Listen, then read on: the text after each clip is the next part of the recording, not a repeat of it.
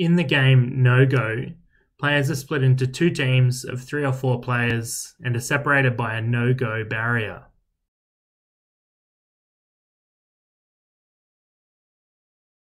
The frisbee is thrown across the no-go barrier. The opposing team must catch it and send it back. Teams may have a maximum of 3 passes before returning the frisbee.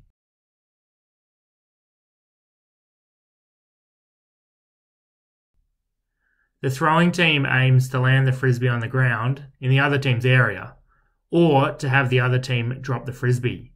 These scenarios will see them score 1 point. The frisbee cannot land or roll out of the court, otherwise the receiving team scores 1 point. The team that wins the point restarts with a throw from behind the end line. The first team to 10 points wins.